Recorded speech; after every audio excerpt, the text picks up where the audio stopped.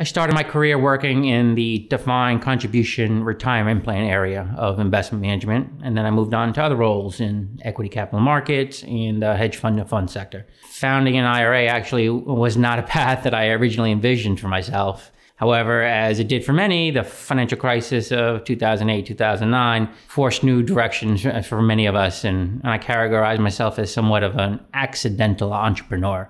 While Wall Street was turned on its head during the crisis, I put extensive thought into my next step, given that I was already working with a few families on a pro bono basis, and I felt that I had a nice core of clients to go off on my own instead of joining a larger practice. And on my own, I was free to focus on putting clients and their goals above all else, without the pressure of meeting various business development metrics.